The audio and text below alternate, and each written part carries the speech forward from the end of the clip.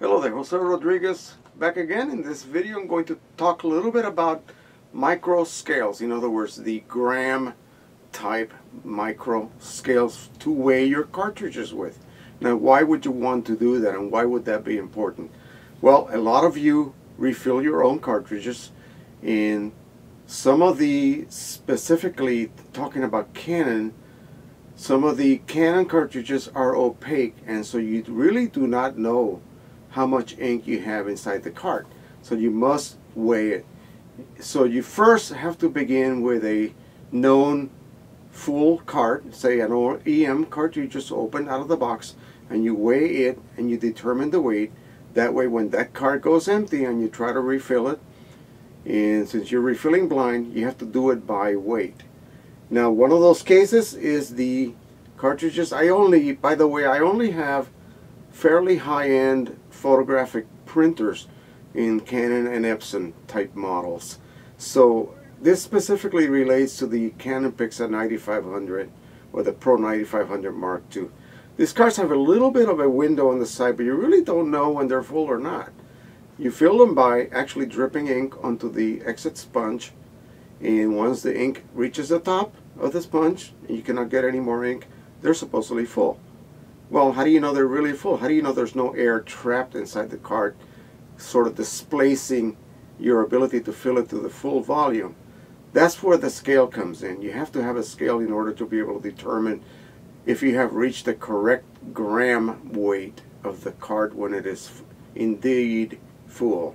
So let's go ahead and put this down a second. Another case in point would be if you are modifying your Pro 3800 or Pro 3880s or Pro 4000s or any of the Epson printers that utilize 110, 220, 350s and larger. Those carts are actually easy to modify so that you can refill them directly from the back port, as you can see here.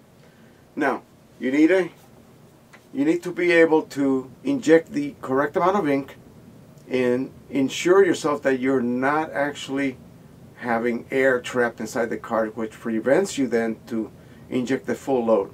It might appear like you're actually getting back pressure from your syringe, but you really are not injecting the full volume, the correct volume. So you need to get yourself one of these. This is a little postal scale. It costs about 40 bucks on, I believe it was on Staples. And this is a little microgram scale. You could get these on eBay.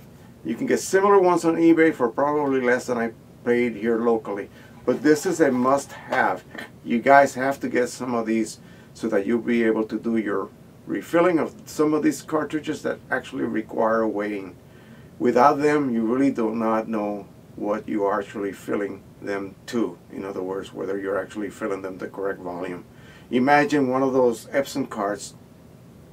Say I have 10 ml equivalent of 10.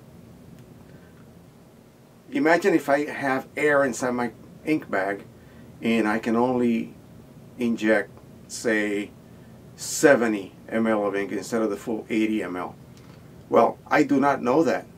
You know, I'm getting the feeling that I actually have enough ink because I'm getting back pressure from my syringe, and so I imagine it is full.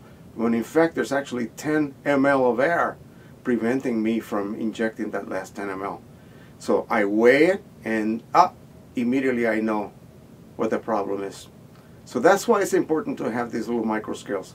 So again, my recommendation is if you're a refiller, if you have lots of printers like I do, get one of these, either this size for the smaller carts or one like this for your larger carts. A full 3800 cart or 3880 cart weighs in excess of 150 grams, just slightly over 150 grams. So you need a scale that can handle that kind of weight. Alright, so that's it. If you like this video, please like it. If you want to share, please share. Don't forget to subscribe. So until the next time, happy printing, and bye-bye.